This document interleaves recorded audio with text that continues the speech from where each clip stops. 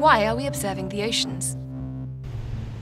Our planet is changing fast, and there has never been a greater need to monitor, understand, and predict change in marine systems.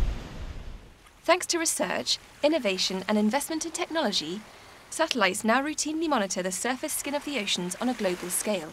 But the ocean basins and the deep sea floor, which can reach depths of more than 11,000 meters, are beyond the reach of satellite remote sensing.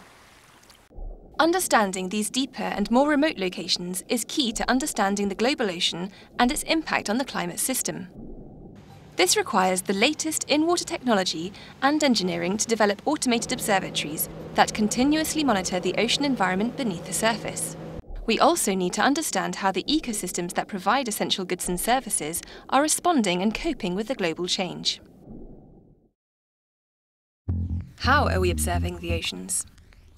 To obtain continuous long-term datasets, a sustained approach is vital. Whilst many measurements are made by ships, fixed ocean observatories provide the best information. These are positioned at key ocean locations to autonomously record physical, chemical, and biological properties in the water column and on the sea floor.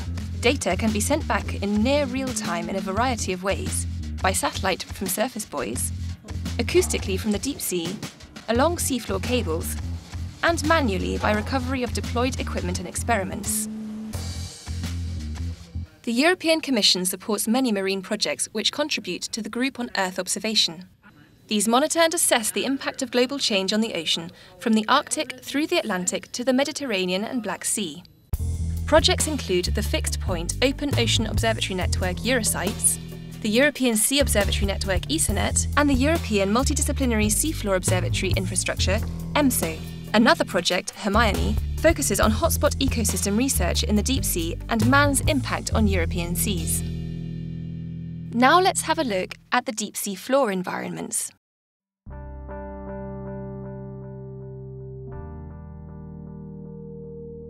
The deep sea floor can seem remote from the problems of climate change and human activities.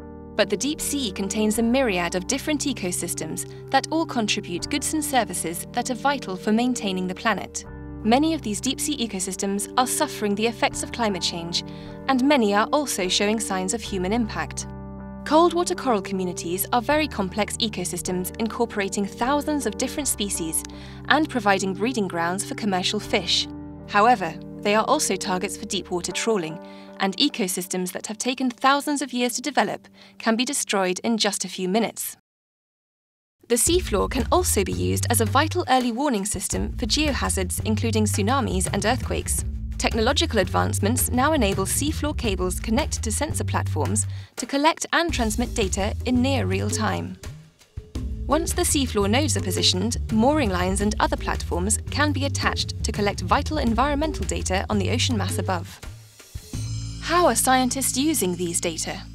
Across Europe, projects including Eurosites, Hermione, ESANET and EMSO are working together to integrate water column and seafloor ocean observations, as well as studies of human impact.